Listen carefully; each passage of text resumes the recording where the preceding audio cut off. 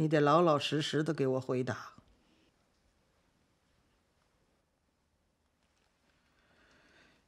你跟那个包家明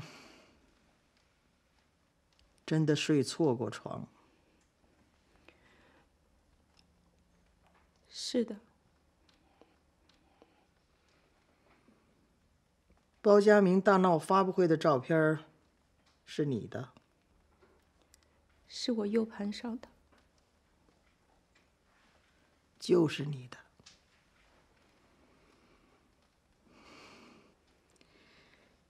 你跟那个包家明在一块儿，在咖啡馆里头，他给你弹琴唱歌的时候，说了一句话，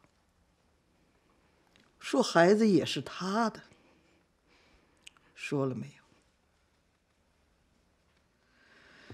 我听见了，你也一定听见了。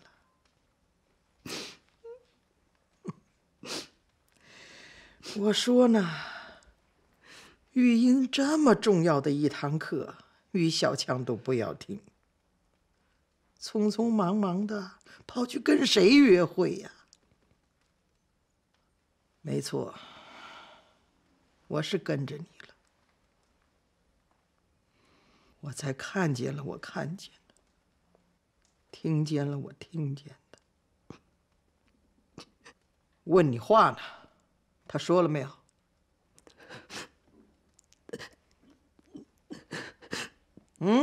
他说他想当孩子的干爸，他说的是这个意思吗？我要问的是，他说了没有？说孩子也是他的。说了。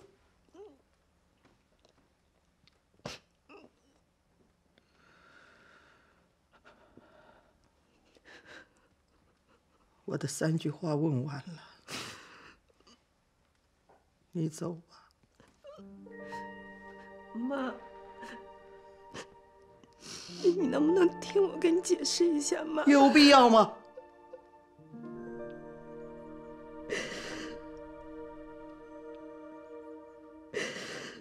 人家都督看起来也是个有见识的，无缘无故人家会跑到家里头来闹，无缘无故人家会冤枉你吗？妈，外人终归是外人，他说的话你也不能完全相信。我也想跟你解释一下，我是你的儿媳妇，我肚子里还怀着光耀的孩子。孩子是光耀的吗？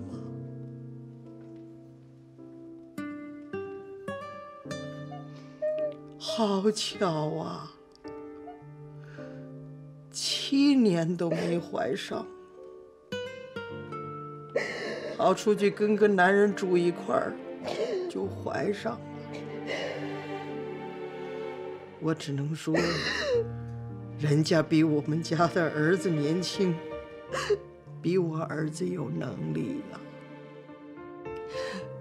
妈，你不能说这样的话，妈，你不能说这样的话。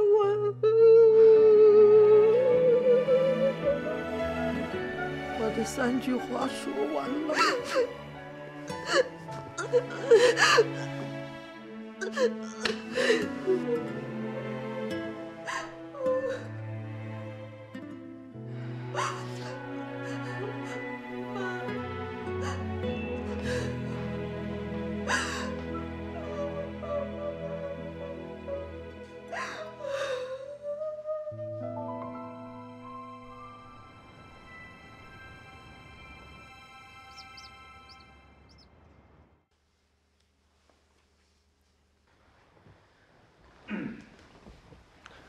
小强，这是周律师。于小姐，你好。小强，有些话呢，我觉得你直接跟律师说比较好。妈，咱们上楼到书房回避一下吧。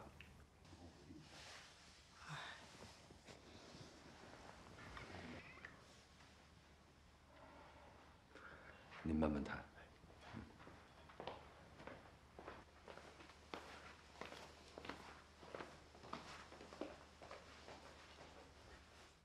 于小姐，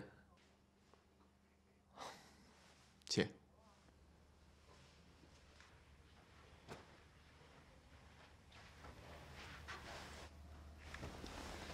请问你要跟我谈什么？是这样的，刘光耀刘先生呢，想要跟您于小强于小姐协议离婚。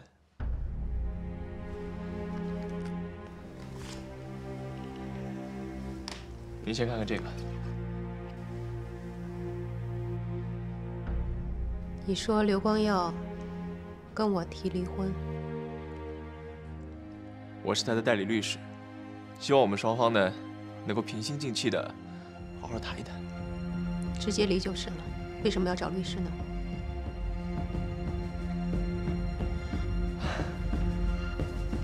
这份呢是我们起草的离婚协议的文本，要不您先看看。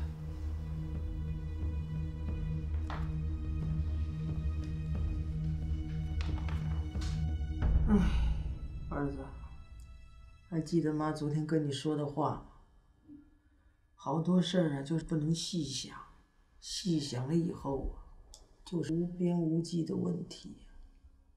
是啊，您说这么多年都没孩子了，怎么就这时候孩子来了？我以前是不敢想，也不愿意想。哎，我也是高兴过了头了。光想着可以抱孙子，一乐什么都忘了。幸好有人来拆穿，要不然咱们都蒙在鼓里。可是儿子，推算时间，孩子也可能是你的呀。就是那段时间，他跟那个小电脑在一起。那万一呢？万一是你的呢？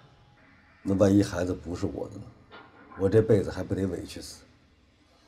等孩子生出来，您说我是养还是不养？什么事儿啊，我都能糊涂，可这事儿，我糊涂不得呀。唉，那只有等着做亲子鉴定了。那得等孩子生出来以后才能做呀。但是我心里这疙瘩算是系上了，我别扭。我还是想现在就跟他离婚。那也得好离好散啊。我们也听听于小强的，财产分配上，该给人家的咱给人家，别让人家说我们亏待了他，啊。这我都跟律师说了，但我跟律师还加了一条：如果孩子生出来，鉴定以后不是我的，他们不能以孩子的名义跟我再有任何的财产纠纷。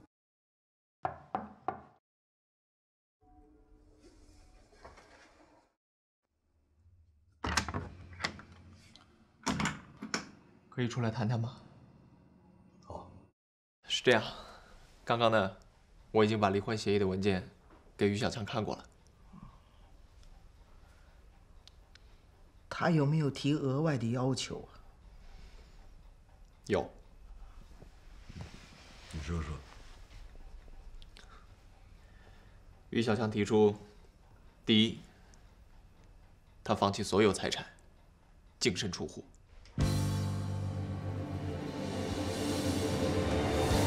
第二，针对你们提出的孩子出生以后的亲子鉴定问题，于小强加了一条：如果亲子鉴定的结果，孩子是刘光耀的，刘家人也永远不得与孩子往来。第三，请刘光耀选定日子，一起去民政局办理离婚手续。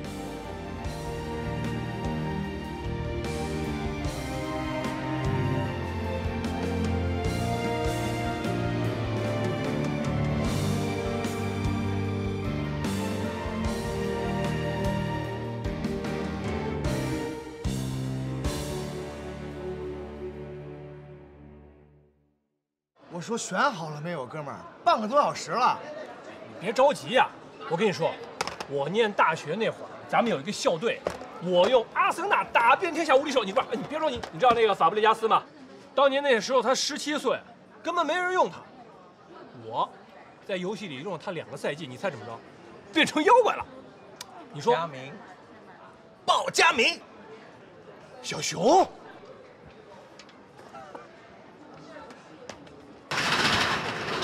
法布雷加斯啊，还3届冠军。哎，我怎么记得那冠军是我呀？啊，这家店不错嘛。小店，小店。原来你南京那家店呢？哎，这不谈了个上海女朋友，我就把那店关了，追这儿来了。哎呦，感情这是要结婚了呀？结婚？我倒想结婚。前几天我被他甩了，你这不疗伤呢？疗伤疗得不错嘛，越发的珠圆玉润了啊。小屁呀，来上海也不找我，你是兄弟吗？这个店呢，我也是刚刚盘下来，是吧？现在店还小，我做的还没什么成绩，不好意思见你。少跟我来这套。你大小也算个老板吧？我到现在还得给人打工，整天东奔西跑的，给人家修电脑，累得跟牲口似的。哎，嘟嘟呢？你们俩该结婚了吧？你知道什么叫人以群分吗？我今天能在这儿跟你偶遇，就注定了咱俩是一类人，注定了咱俩在情感的道路上会遇到挫折和坎坷。分了，真的？哎呀，你知道，我的心突然间就平衡了，伤全部都好了。他甩的你吧？那几年你睡我上铺，怎么没滚下来摔死？哎，得，这样，你呢在这儿休息一下，帮我看会店，我呢送一下货啊，一会儿就回来。哎，我工钱贵着呢啊。没事，回来我请你吃饭。走过错过，不要路过，全场最低价，血本无归啊！说什么呢？你又回来了？说反了，走过路过不要错过，而且没有血本无归。好的，老板。小样。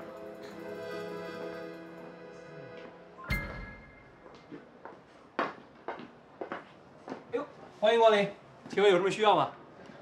你好，这个多少钱啊？来，给您。这是最新款，最新款，多少钱呀？8500块钱。那我看一下那个。哎，好。不好意思，我不是这家店老板，我得查一下。到底多少钱啊？79，这写的。79，太贵了吧？那家店才卖70。70还开玩笑吧？哪家店卖那么便宜啊？就那家店卖70。这个现在便宜，4850。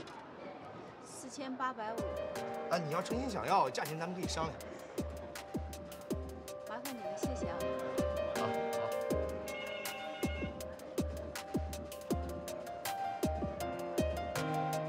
于小强。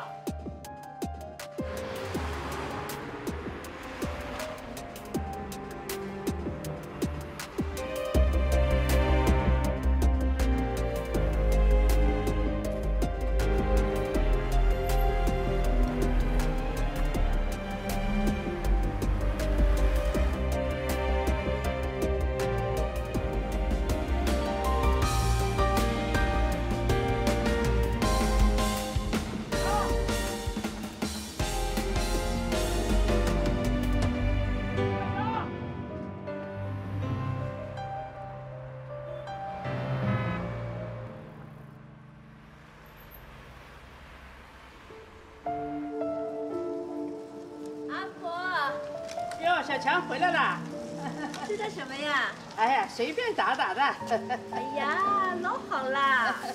今天天好，出来晒晒太阳，打发时间。我买的苹果给你一个。哎呦，放在你包包里啊！谢谢啊！我下楼了啊！谢谢啊！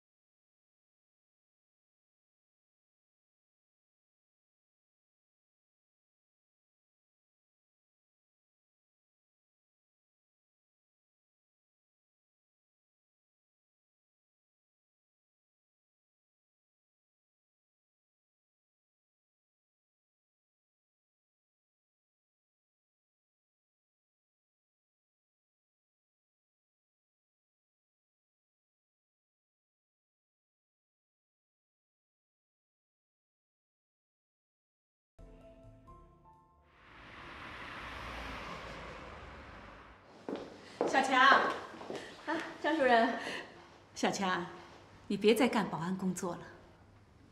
啊，怎么了？我哪儿做错了吗？如果我哪儿做的不对，我可以改啊。如果有更好的工作给你呢？你看你啊，都怀孕2个月了，如果还让你干保安，那我们医院也太不近人情了。刚才我们商量了一下，决定啊，给你换一份工作。可是我还能做什么呢？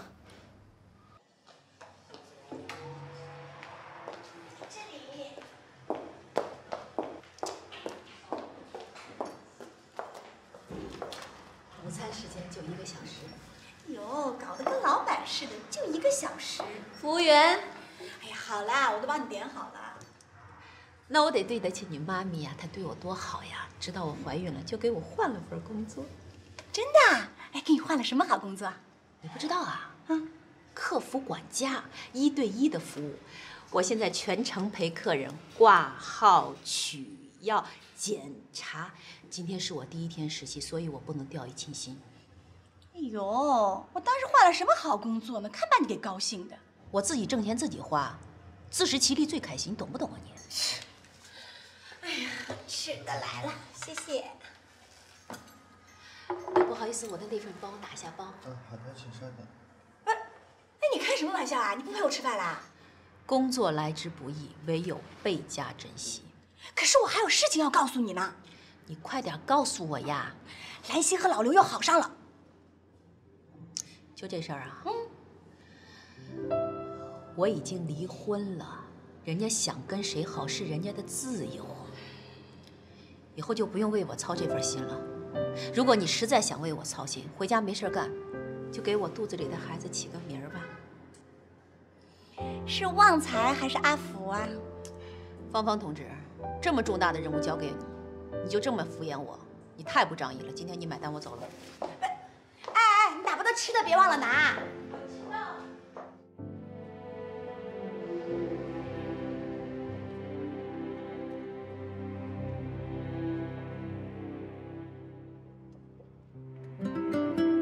xiao qiang，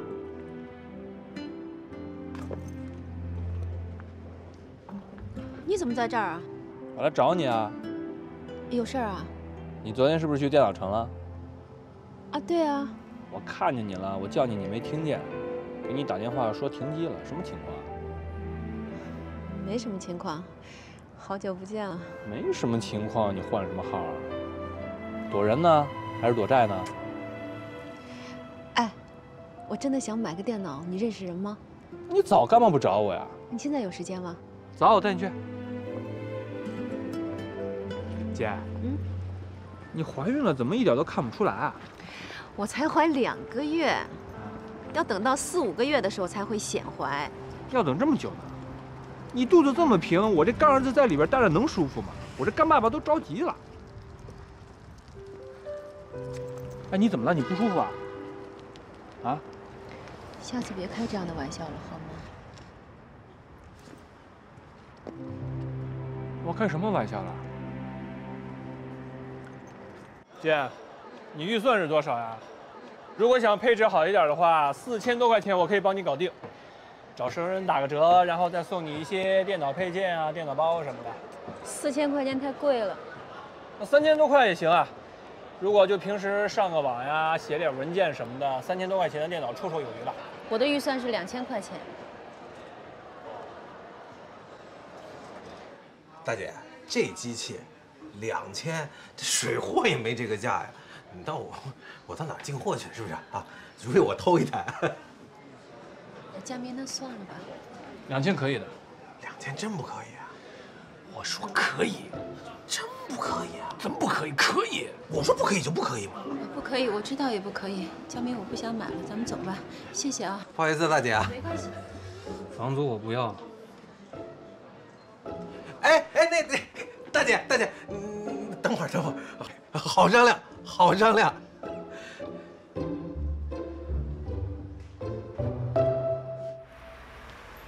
姐，我没想到你这么能砍价，2000块钱就把这台电脑搞定了。你刚才是假装说我不要了，我走，其实是等着他叫你回来是吧？不是，我是真的要走了。我也没想到2000块就能买一个电脑。这电脑不会有什么问题吧？哎，怎么可能？小熊是我朋友，这质量你完全可以放心。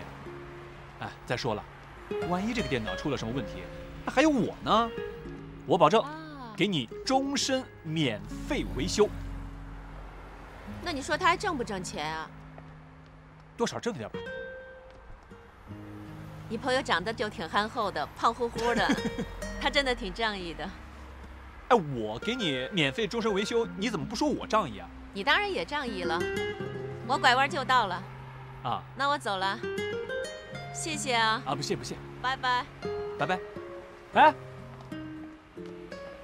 你怎么住这儿啊？你家别墅区不是离这儿好远吗？你搬家了？还是你又离家出走了？你这又换号又不着家的，能不能让人放心啊？到底怎么回事啊？孩子，妈没教育你吗？别人不想回答的问题，就不要刨根问底儿。啊，拜拜。哎，你自己呢？你怎么样？我又没换号，我也没搬家。不过嘟嘟走了。分了？我也不知道。他不辞而别，就给我留了一条短信，让我别再找他了。以前我们吵架最多也就几天，然后就好了，这次都1个多月了，他也没跟我联系，估计是黄了吧。黄就黄了吧，分了也挺好，又省心又省事儿。他走了1个多月了，他说不让你找他，你就不去找他了。你们俩好了那么多年，说分就分了，你心里肯定特别难受，对吧？孩子的事儿，大人能不要过问吗？哼，拜拜。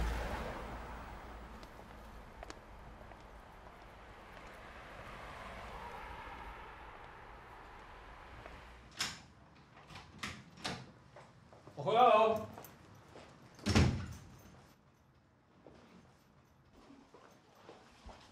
这么早就刷牙了？你可算回来了啊！我跟你说啊，以后像今天这样的客人，你少给带过来。我是老本经理，应该赔他赔死啊！你明天再帮我准备一个电脑包，一个无线的鼠标，然后还要一对小音响，还要一个16G 的 U 盘。干什么？又让房租里啊？啊，你那儿还有新的游戏吗？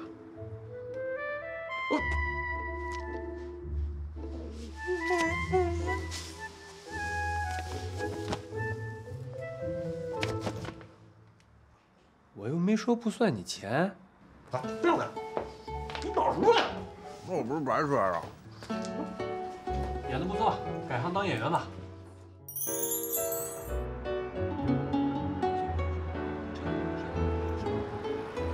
我们公司因为开始上线网络销售，但是没想到业绩太好了，这服务器啊根本就跟不上，一下子就处于瘫痪状态了。哎，你到底行不行啊？说我不行是吧？不是。说我不行，我走了啊。哎，你开玩笑，你玩笑开不起啊。我告诉你，咱们这个区1半以上超市的电脑3000台，都是我们公司维护的。确切的说，是我一个人维护的。你说我行不行？哎，你说行就行。我是在网上看见都给你们5星好评，所以我才想试试的。其实也未必是服务器出了问题，不过我得先看看。啊，能给我带个路吗？行，这边请。好帅呀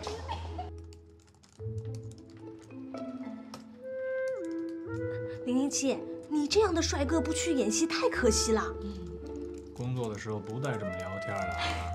哎，其实你做模特也行啊，我们公司经常举办服装发布会的，想不想试试？没听说过一句话吗？美色当前，要不为所动。你这是在说我们还是说你自己啊？啊？刘总回来啦。这位是 Cassie 姐从电脑公司请的工程师，在帮我们检修。啊，他说未必是服务器跟不上的问题。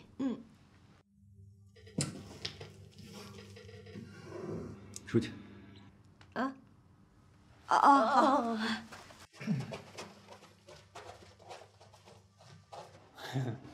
原来这是你的公司啊！我该说冤家路窄，还是该说这个世界实在是太小了啊？谁派你来的？你那些得力的员工啊！你小强？什么？还是你？这次又要路见不平拔刀相助，准备从我电脑里弄走点什么？等下次新闻发布会的时候故伎重演。你是心虚吧？要不就是你想象力太丰富了。如果我对你的服务不满意，我该怎么做？我想请教你。你可以投诉我，工号007。很好，我会的。鉴于对你以前人品的质疑，我请你停止对我电脑的维护。而且，我的电脑如果有什么资料外露，我会第一时间报警。请你起来。这是你位子，坐着也没那么舒服嘛。我说刘光耀，你凭什么污蔑我呀？你是公报私仇是不是？不是。但我觉得，你们为了整垮我，可以不择手段。你这说的是人话吗？你说我可以，怎么说都可以，因为我对你有100个不满意。你干嘛说于小强啊？她是你老婆啊。但我确实不了解她，我更不了解一个离了婚的女人还会做出什么疯狂的勾当。防人之心不可无啊，这是你给过我的教训。至于以前你们俩做过什么见不得人的事儿，我可以既往不咎，一笔勾销，但前提是不要让我再看见你们。看见你算我倒霉。要是我每天的客户都跟你一样，这世界还不疯了？那就在世界疯之前，请你回去转达于小强，不要派她的小男朋友到我公司来做这种小儿科的把戏了。为她肚子里的孩子，她应该这么想想，做人这厚道。你才是那个疯子。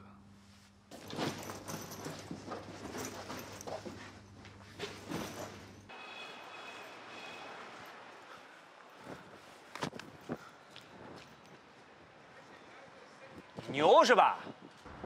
牛什么牛啊？你刘光耀又不姓牛，你公司明天就关门。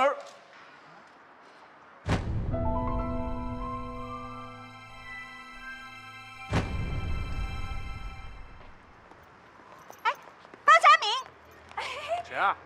啊，我是芳芳啊，哎，我在我们公司的发布会上见过你的。哎，我还是于小强的闺蜜。你老板跟小强到底怎么回事？你告诉我，你为什么随随便便在马路边上找一个烂电脑公司的人来维护我们的电脑？刘总，你忘了，是你说电脑维护这块我可以做主的。你就这么给我做主吗？可是他们抬价抬得太厉害了，我也是为公司着想。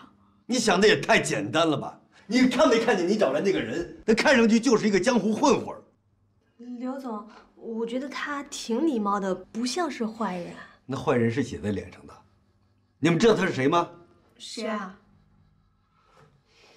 是谁不重要，重要的是你们不能这么做事情。你们再这么干下去，就别干了。不干就不干。我告诉你，刘光耀，我不干了。我现在正式的向你辞职。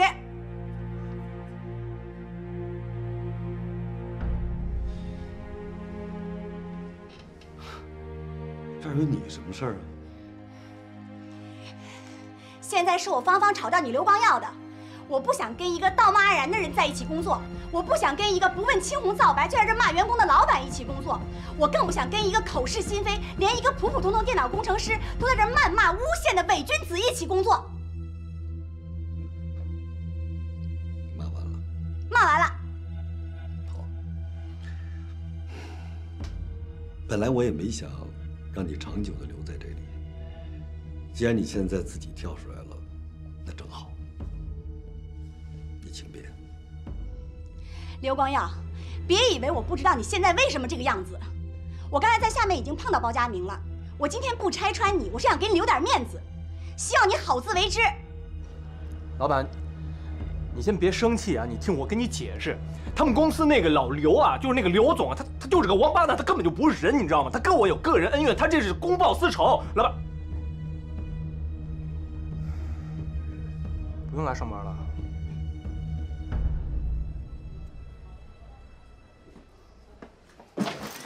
佳明，佳明，刘光耀，小伙子，我这做事赶紧 CP， 赶紧过去，赶紧走，放开我！哎，做事有种你下来，你做什么做痛快啊？下来给我打一架！我一回到公司啊，我就看那个老刘在那儿骂人，骂 Casey， 骂朱迪。哎，你说骂他们干嘛呀？他们又不认识包家明是谁了。我一气之下我就辞职了，我不干了。哼，哎，后来啊 ，Casey 告诉我，老刘问他拿了电脑公司的电话去投诉了包家明。哟，估计现在这个时候啊，这个小电脑的工作也给丢了。哎呀，你说说你这个前夫什么东西啊，心理阴暗。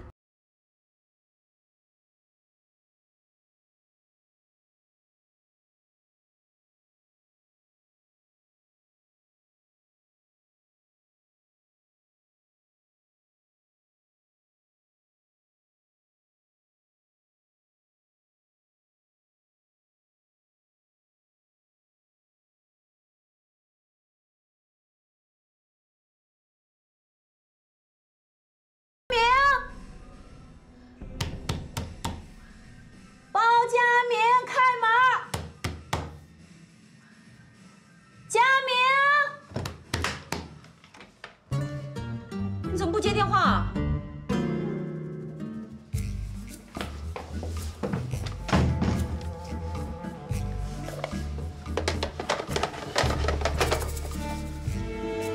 喝多了？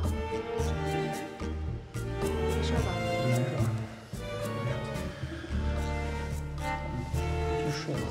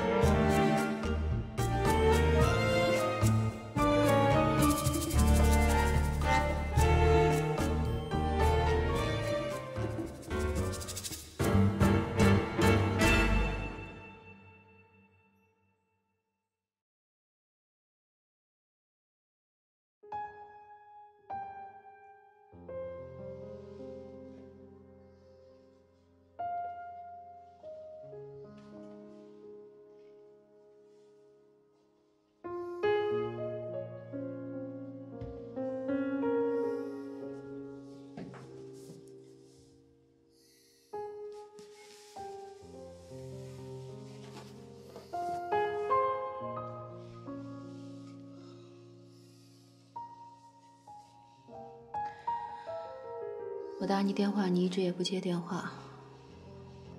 芳芳都告诉我了，刘光耀投诉你了，你们公司把你给辞了，你现在没工作了。嘟嘟跟你也不好了，你心里肯定特别难受，所以一个人在家喝闷酒。其实我想跟你说，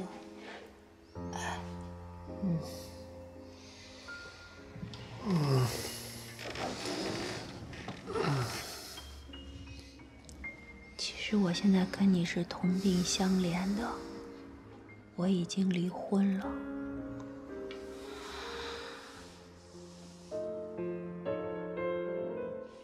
那天我回家，你问我为什么往那个方向走。其实我现在已经从那家里搬出来了，我住在外面。你知道我离婚的最大原因是什么吗？他们怀疑我肚子里的孩子不是老刘的。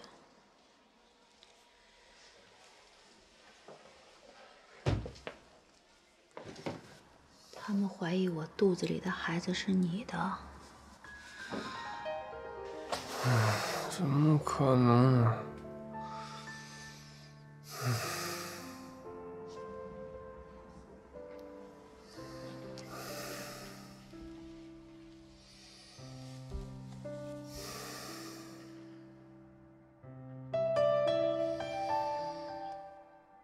佳明，佳明，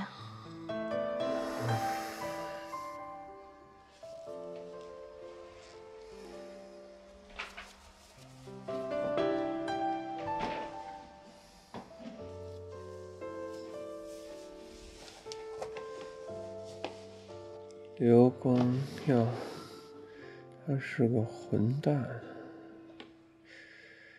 你和他离婚是对的，姐。以后就让我这个弟弟来照着你吧。